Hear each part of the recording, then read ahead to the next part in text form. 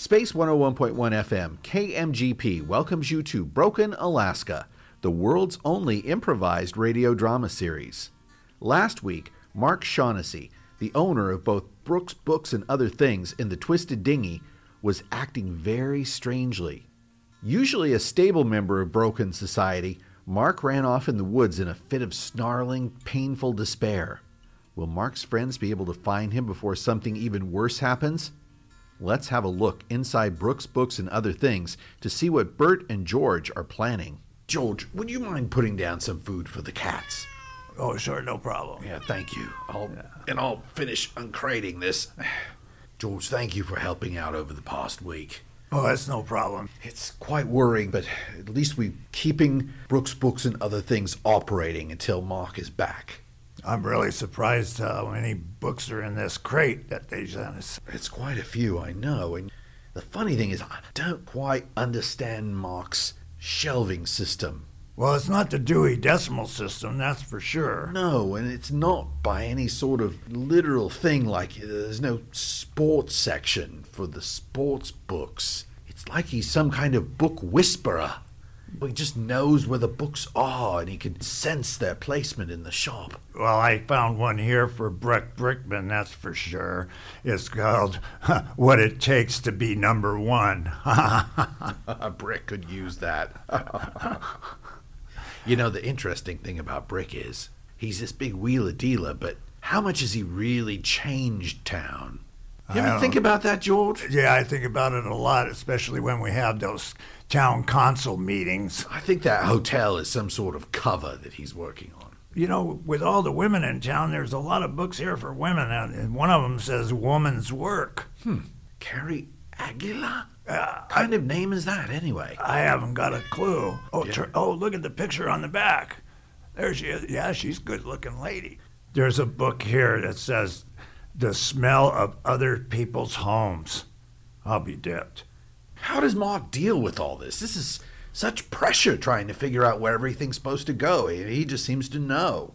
Well, I think we're really lucky that we get the cover for him because we learn a lot in here. Well, yeah, of course. I mean, without Mark, there's not much to do. Really, the only entertainment is going down to the Twisted Dinghy and watching Louise sing once in a while. If you get a couple glasses of wine in her, maybe she'll sing for you, but there's not much else. So reading is really all we have. Yeah, well, I think I'm going to steal this book. It says The Couples Next Door. It looks kind of interesting to me. I don't think Mark will mind, do you? No, he loans more books than he sells anyway. That's true. Rose! Hi, Rose.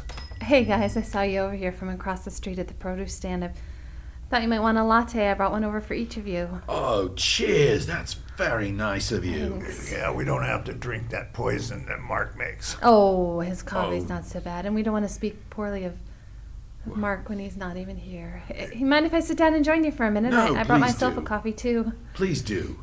I see you've been helping out here all week. Yeah, trying to keep the business going while Mark's gone, you know. That's and right. of course, books come in and this, you know. And feed his cats. We gotta feed the cats. Yeah, Oh, thank a you. little puffy over there. Has anyone heard anything from Mark? No, nothing yet. I'm not really worried about Mark. He's, forget he grew up here. I know, but he's been gone a week and nobody's heard of him. Look here in my bag. I brought some topographic maps that I found down at Heather's office, and look, I've laid out a grid pattern, and I was wondering if maybe we should put together a search team and we could do this A section today. I've tried to make it so that we could do it all in a day, and I think if we spread out and we can call each other's names as we're marching through the woods, and we can maybe look for them and organize a search party. See, we could do A section today, and then over here's the B section. I think we could... You know, Rose, yeah? Rose, George has a point. Mark was born here. He knows his way around. He is very in tune with nature and adept at different situations. I don't think you should worry quite so much. Well, I think even someone who was born here could get into trouble in the woods in the wintertime. Well, what if we got Phyllis Tweed? He could fly his plane around, and maybe there'd be a way maybe to search via plane, too. I think maybe Mark will come back when Mark is ready to come back. You know, there are things about Mark. Pretty mysterious things What do you about mean? Mark. Well, you probably noticed that Mark has a way with animals. Yeah, that's one of the really interesting things about him, but I mean, I've been here for a year, and he's been nothing but stable and solid, and for him to just disappear for a week, well, how does his communication with animals have anything to do with that? Have you ever wondered how Mark stays so stable? It's because from time to time, he needs to be in the wild. What are you suggesting? Do you know something you're not telling me? Bert, would you tell me what's going on, please? Even Mark and I don't like to talk about this very much. Talk about what? Bert, tell me what's going on. Where is Mark? Do you know where he is? I don't know where he is, no. But his mother, as you know, she's one of the Kenai. Yes. She's not... How to put this delicately? She's not entirely human. What? She is with the spirits of the woods. Okay. And Mark has inherited some of her gifts, so he can speak with the animals. Well, he doesn't really He can commune with the wind. It's not something he likes to talk about. But Are you pulling my leg? Bert, come on. You need to be serious. I think there's something really wrong, and I'm worried about Mark. He's been gone for a week, and I think we need to organize a search party. Rose, I'm not pulling your leg. You've got to trust that Mark is going to be okay. The wind and the land will tell Mark when to come back. You know what, you guys? If you didn't want to tell me where he was, you could have just said so. You didn't need to make up this crazy story about the wind. Look, all right, fine. I'm going to take my Mavs, and I'm going to go down to Heather's. I'm going to ask her if she's heard anything, but thanks anyway, guys. Thanks for the lattes, Rose. You're welcome. Thank you, Rose. You know, George, I really thought she would believe me. You and I have been here a long time, Bert. Remember when the coyote got loose and got into Felcher's? Yes, old man Fletcher was just livid. Well, the coyote had him cornered, Yeah. and Mark came in and talked the coyote down. If Rose could have seen that, she would have believed us. That's very true. Well, Rose will be okay, I'm sure. She'll calm down when he comes back. Well, I think when Mark comes back, I'm going to have him talk to her and tell her the truth about himself. He won't reveal his secrets, you know She that. deserves to know the truth. You've seen the way he looks at her. Yeah, I think he likes her too. Well, duh. Over at the Harbor Palace restaurant, Annika and Louise are also worried about Mark. But unlike Rose, Annika's plans to find Mark are a little more, shall we say, exotic? I'm really worried. Well, to be honest, Annika, you don't look so good. Mark's been gone for so long. I mean, it's been a week. Oh, it'll be okay, don't worry. I mean, he'll come back. It's his home. He can't stay away for long. What if he never comes back? What if he's... Don't What if think something like happened that. to him that's really awful? No, don't worry. Okay. He'll be back. He is a strong person. He loves Broken. He does, doesn't he? Yes. Yeah, okay. So don't worry. Just enjoy this wonderful meal and just forget about Mark for now. Okay. I think it is doing more harm than good. Okay, Yes. okay. Maybe we could help with the search effort. We could. Oh, I know. You know, he said once that I smelled really nice, and I have a whole bunch of that perfume left. It's Okay. It's actually kind of musky, so it's kind of funny that. And I'll just put that all over me. I'll put it all in my hair, and Right, I'll go okay. running around in the woods. And Mark, what do you think? You know, that sounds like a great idea. I think you should Okay. go for it. Okay, Why good, not? good. Why not? Oh! And he loves holding my hand. So Oh, I'm just really? gonna, yeah. So Okay, I'll yeah. take my gloves off while I'm doing that and running around, and I'll just clap my hands, Mark, and I'll do woo, Mark. Annika, yeah. Oh, Yeah. Bert. You think I'm being crazy, don't you? No. No. Your face is saying that you think I'm a little crazy. but Annika, you know no, this what? is just how my These things face work is. I just because, have a- You know, he smelled my hair, and he was all up in my hair. He's like, I believe your hair I- smells great. And I- then he was saying that all the time when I would put that conditioner in my hair. And he goes, oh, your hands are so soft. And he would hold my hand. So I think that works. Annika, I believe you. I think maybe it might be a little excessive. I mean, he's got a great sense of smell, and I know that he would enjoy, I'll just put my hair in the wind. Wafting through the wind. And I'll get up on top of, what's the tallest one? Is it the Twisted Dinghy, or is it the bookstore? Which one's taller? And I'll get up there, and the wind will catch in my hair, and he'll smell that, and he'll know his way home. Yes, I love the idea. Just, go up. It's only like negative bajillion degrees below freezing, and just go for it. And he will come right back. I can guarantee. You sound sarcastic, but I think it's really going to work. Yeah, I think it's going to work too. Oh, maybe I need to, you're right. Maybe I'm not doing enough. So I should roll in pine needles before, so I've got that fragrance of the outdoors. Then I'll be up there medley, going, a medley, okay. Come. Yeah, I can help get some pine needles with you if you want. We can go gather or something. I need help, yes. If it's going to make you feel better, yeah. I have to do something. And I could sing, Mama's little baby love, shortening, Mama's little baby love, shortening. That I can help you with. Oh, good, I can sing. Good, because that's his favorite song. No worries there. He's always singing that around that bookstore and everything. So I'll be up there and I'll go, Mama's little baby love, shortening, Mama's little baby love. Okay, yeah, and we'll be broadcasting for everyone at the same time that we do this. Okay, I like it. I like this idea. Wonderful. Okay.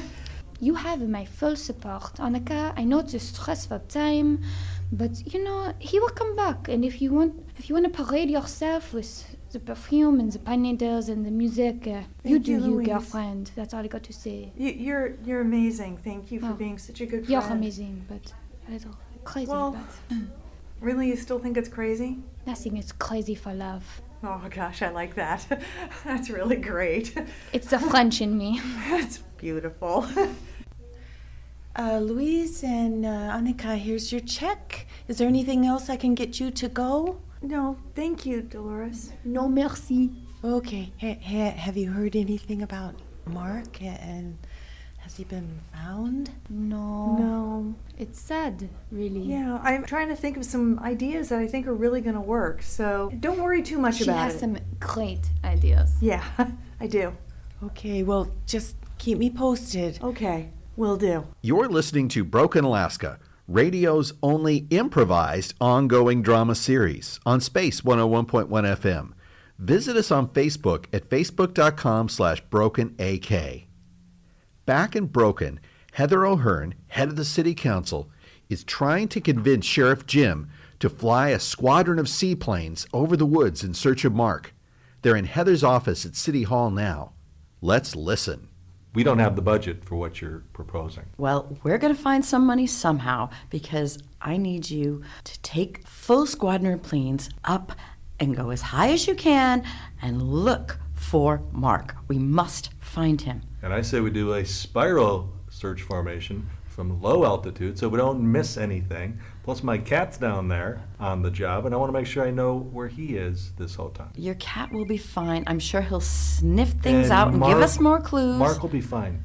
This has gone on a little longer than his normal journey away. You've known him a long time. Have you ever seen him this far gone? Yes. And you think it's just okay that the whole town is up in arms about it. We have to do something.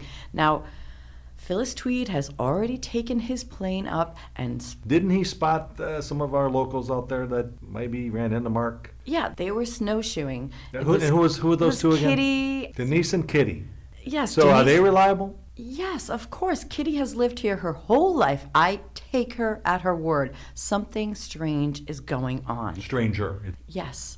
And I'll talk to Denise and Kitty. As I understand it, that they came across signs of him. There was barefoot footprints in the snow that then suddenly disappeared. So two weird things there. Wait, barefoot footprints or bear prints? Mark's size 11D feet without shoes. And then suddenly all of that disappeared from the snow. Now, we are going to find the money in the budget. I know we had some expenses with that wedding we were left holding the bag on, and you going up with that training that cost a little bit more than anticipated. And if you remember, that expensive training in Fairbanks got us Flash, the crime-fighting cat. Okay, I have held my tongue about Flash for long enough, but now you're complaining about expenses? Let's talk about the cat's expenses. We had to build a beautiful house from the ground up to his specifications because he has needs. Oh no, he can't just eat the Purina Chow. No. He has to have live mice. I mean, and it's not just any mice that he'll eat. He has to have the free-range, fair-trade mice that have to be shipped in from Austinville. To be white mice, And which the are more fresh salmon. expensive. Don't forget the fresh salmon. The fresh salmon, which has to be prepared and given to him every day. This is costing too much money. Personally, I have had it with that cat. Now, I am an animal lover, but I have to wear gloves because my hands are covered in scratches from grooming and making him beautiful. And aren't cats supposed to take care of their own grooming? Yeah, but this one is a highly tuned crime-fighting machine, and the owner's manual said we need to comb his hair 10,000 strokes a night. Well, my arms are done. 10,000 strokes a night is too much. Okay, agreed. He has some expenses. I ordered that drone that we can actually strap him to. And do you know how much that drone ended up costing? I took it out of the slush fund. Okay, you're never to bring up the slush fund. Okay, we can make some modifications. But cat stays, Mark's still lost, and we need to create a better search parameter to find him, or not worry about him like we've done in other years, and he'll come back at some point. We need to go up in the air. Okay, I've got some contacts at NSA. Maybe we can get a satellite involved. Ooh, a satellite. Is that high enough for you? Well, yes, but how are we going to make the most out of what we have of this search and rescue mission when we only have 4 people out there right now? And a cat. And a cat. Let me talk to my guys at NSA. Let me talk to Phyllis and his gang of flying demons, and let's see if we can get a show force. Phyllis and his team are serious bush pilots who have done great work for our town for many, many years. And I think you should heed his warning and go higher. Okay. We'll do it your way first, and then when that maybe fails miserably, hypothetically, we'll try it the other way. So speaking of slush funds, Heather, Brett Brickman, he'll have some money. I'm going to go see him right now. Oh. I'll get this thing cleared up in 59 and a half minutes. Brett owes me a few things for a few things. Well, good. Let me go have a sit down with him, break out the expensive blue label, and we'll have a go at it. And I'll make sure we find Mark, and I will make sure that we're not affected financially. Well, good. Now go find Mark, would you? He's an important part of this town. Agreed. He is a well-loved citizen, but he has a choice parking spot on Main Street. And during tourist season, I can't find room for my squad car most of the time. You in this parking spot every year we go through this. There's one right next to Mark's. Yes, but the cat doesn't like it, and feng shui-wise, it's horrible. Oh, my God. Anyways, let me get over and see the Brickman and see if I can work this out. I'll let you know. Well, good. I don't want to have to call the mayor. Well, I do want to have to call the mayor, but I don't want to have to call him with bad news or asking him for more money. Fair enough. Give me a couple hours. I'll get back to you. Well, it is true that Brett Brickman always has a good stash of cash squirreled away, but it's also true that he's loath to ever share it with anyone. I'm not sure Sheriff Jim is going to have much luck. Let's find out. Thanks for coming over, Bert. Look, you brought the snowmobile keys, right? Yeah, they're all here. All right. Well, I'll tell you what I've done. Yeah. I've got Rose's favourite African blend here because I know that the two of them have been talking about that coffee. The Rwanda Abakunda Kawa. Yeah. So there's 5 gallons of hot coffee here. I'm going to take it up the 5-mile marker of the jackhole. I'll put it there and do the same as we did last year. I'll open it up. Open up, and yeah. I'll just let it waft into the trees. I figure he'd probably be dying for a coffee by now. Good plan. So don't tell anyone. I'll be going in a little while. All right, I've just got to get a few things done. But I think that'll help him. I think so. All right, mate. It Thanks might be the lifeline he needs. Oh, I think he needs plenty of them. Wish us luck, mate. All right. Cheers, mate. Hey, Joey. Yeah, hey. Yeah, come in for a minute. Yeah, what's up? I've been thinking about starting a whole lab upstairs, and I've got some equipment coming in. A lab? Yeah, it's like a genetics lab.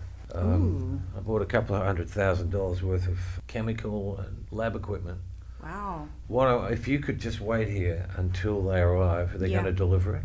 Oh, is that what all the research you've been having me do was about? Yeah. The well, yeah. genes and the G to C and the T to A and Yeah, all that? pH levels and all that sort of stuff. All right, would you get them to take it to the house? Yeah. And just put it in the garage, and Uh-huh. I'll do the rest of it. All right. In the garage, it might be kind of cold in there for such delicate equipment. My car collection's in there, Joey. Oh, right. The garage is heated. Of right? course. Constant 69 degrees. That'll be fine. It's all in boxes. Now here's a check. All right. All right. But wait, God, what am I smell? Is that coffee? That smells good. Yeah, I'm checking out some coffees. Oh, could I have a cup? No. Jeez, all right. Well, I'll just go Well, to there's your a house. coffee machine in the back right, room. all right. Just go and make yourself one. I'll do that. I'll do that. So you want me to Heavens. hang out? Yeah, I want you to hang out here till they get here, at Yeah. least. And then you can close the office up then, all right? All right. I like All that you right. trust me with the key these days. That's cool. I trust you with my life. Yeah, right. All right, go do your thing, whatever you're doing. I will. I'll go and do it. I'll be here. Hey, Brad, Sheriff Jim, let me see those hands. Yeah. Never gets old, does it? No, it never gets old, Yeah, I'm Jim. telling you. Never ever. Hey, Brad, I got a favor to ask you, so Shoot. to speak. You remember when you were building that mansion on the hill so you could look down on us and make Well, all that your, wasn't the intent. make It all your was- pontifications upon the masses? Yeah, I know. Anyways, back to your house for a minute. So the construction crew you got out of Austinville was, well, they weren't licensed and bonded. We know that for sure. And they left you in a lurch, and the townspeople picked up literally the Calicut marble, heavy slabs, my friend. You remember that? A lot of backs went out. There was a lot yes. of an upspike in medical marijuana licensing after that for a lot of back pain. Anyways, we could Yeah. use a favor from you today. Mark's missing. Our budget is real low. We could use some cash. Yeah, You got $1,100, $1,200 bills laying around? if I remember, that was a pretty crappy job of installation. Why does everyone that comes up here... If you had $1,200 or $1,300 bills laying around, it would help the town. Really? 14 at the most. Really? Okay, let's just round up. For what? $2,000. For what reason? We got to go find Mark, don't we? What, you got a platoon of army soldiers you got to pay for? What, 1,200, $2,000? Phyllis, Come on. Phyllis and his boys, that fuel's not free. I could send a dog out for $50. Well, the cat's already out there. Flash is looking. Okay, well, Boy, whatever. You really want to introduce a dog to Flash? I wouldn't. Anyways, do some civic duty today. Look, Mark will be fine. He just needs his time. I would leave him completely alone. Tell everyone to stop worrying about it and go about their normal So lives. you and will I ya? both know that, but now we have a perception issue. Well, you know what? I have suffered from a perception issue my whole time here. And guess what? People's perceptions mean nothing to me. Otherwise, I'd have left a long time ago. Fair enough, but Mark's still missing, and a lot of people are worried he'll never be found. Well, you know, here's the problem, Sheriff. People worry about other people too much in this town. Okay, let's make it simple. We need $650. I'll put in a quarter of it. Hey, what part of no don't you understand, Jim? All right, well, if no is no, then I guess I'll have to move on to another source of Don't waste your cash time. in this town. Don't waste your time. Mark will be fine. Okay. Well, I better go tell Phyllis that he's on his own and to fly lower. Look, Jim, I've got a place I need to be, so bye-bye. All right, hasta la vista. Well, thanks for nothing, Brick. I knew I couldn't count on you. By the way, what is that scent of coffee? I don't know. It's very strong. It has, if I'm not mistaken, South American overtones. Really? I mean, you're a connoisseur now of coffee as well, Jim. I've done my research. Oh, you're a very secretive person, aren't you? Well, Goodbye, Jim. Yeah, see you, Brick. All right. Oh, Jim, here you are. Oh my gosh, hi, sorry. Hi, anyway, Annika. Mark's back. He's back. He's here. He's back. Where? Where's here? He's on the water tower. What's he Oh, doing is on he the water armed? tower? No, he's not armed. He's naked. Oh, God, even worse. No, not really. Somebody should maybe find a towel. Oh, I'll go to his house. I'll get his clothes. I know where he lives and everything. I know where his clothes are. All right. Well, let's get that organized. Let's go and get him down off the tower, for goodness sake. Yeah. Let me go put that yellow tape around the water tower at the very least so it looks official. Hey, Jim, would you get on the bugles, mate, and let the town know that Mark is back, all right? Call a meeting, whatever you want to do, but make sure that everyone is aware of this. I will spread the good news like a tonic. And not before we get him dressed. Precisely. Thank goodness Mark has returned. But what's he doing up on the water tower? Everyone in town hears the news and runs to find out more. Mark, be careful. Come on down, honey. It's okay. Come down. Mark, is it not cold up there? It must be so cold. Is it slippery? Is there ice up there? Bert, help me get him down. Mark, come down here where we can help you. If you come down, we can get you some clothes. Oh, definitely looks chilly from here. Come down. Okay, what's going on? Yeah, let me through. Okay. Hey. Sheriff Jim here. Mark. Oh, for God's sakes, Mark. Hey, Mark, turn around the other way, all right, and come down the ladder, please. That's a little bit too much information for all of us. Sheriff, get a blanket, will you? Mark, just hold the ladder. You're going to be okay. Come on down. Okay, I think he's starting to come down. Yeah. Come on down, Yeah. Mark. Come on down. Someone take Dang. a picture for social media. Oh, God. I've already seen it on Facebook. I think I'm going to go back up. No, come on, Mark. You're almost there. Come down. Come on, Mark. Good to Just see a little you, bit mate. more. Does anybody Good to have see you a too, blanket Brick. or You'll something we excuse can- me if I don't shake hands. Hey, grab this Hi. blanket. Hi, Mark. Hi, I have your Annika. underwear. Oh, well, thank you. Here, before you step down, you could just go ahead and step into. I'll hold them open for you. I'll do that, Annika. Thank you. Thank you. Okay. Annika. And Thank I you. got them out of Thank your you. drawer. Oh, the... Yeah, the one with the notch in it. But And- anyway, and here's your jeans Oh, well, and thank you. and a sweater that's really soft. Good Thank yeah, you, okay, Annika. here. I Thank can. you. All right, thank you. All right. Mark, you have I'm surprised the cat let you in. scratches. Oh, look at your back. You have scratches Oh. and bruises. What happened? You look like you've been scraped up. Mark, are you okay? Do we need to get some paramedics out No, here? I'm fine. Really, it's... No, I it's, know it's, first aid. I can Annika, help thank you, but I'll be You fine, look like you've really. been mauled or something. Ladies. Well, what happened? We've been looking for you for a week. Oh, Very worried. I didn't want you to worry. I got a little cabin fever, and I am so sorry I got short with everybody. I took a walk around the mountains as best I could, and I got lost. I got turned around and pointed the wrong way down the jackhole, and before I knew it, I ended up in Austinville. Austin. I mean, stayed a night in a hotel there. They have many nice hotels there. There's that one near that French restaurant where I That got was you the that one? croissant. Remember Oh, that I think that's That 4 was the one. stars. Yeah. And when I came back, Hotels are convenient, aren't they, Mark? so I got turned around, I came back, and I got jumped by a couple of Jippo loggers. They beat hell Give me a out of me. description of them. I'll get it out on the airwaves. No, God, it's all right. They took off in an old Ford truck up the mountains, and They took your clothes? They took my clothes, took my That's wallet, and Cruel. You don't want to find them and arrest them or anything? no, I'm just grateful I got out in Oh, one Mark. piece. Mark, can I make you a cup of hot cocoa? I was thinking maybe Mark could come back to my shack and I've got some hot cocoa, make him some cornbread. Oh. I may take you up on that later, Monica. That's very kind of you. Rose, I am so sorry Don't about be the way sorry. I talked about things at the produce stand. Oh, gosh, no. We've just been really worried about you. Are you sure you're all right? I am. Well, is there anything I can do to help? Well, if that invite for Scrabble is still on, I'd take you up on it.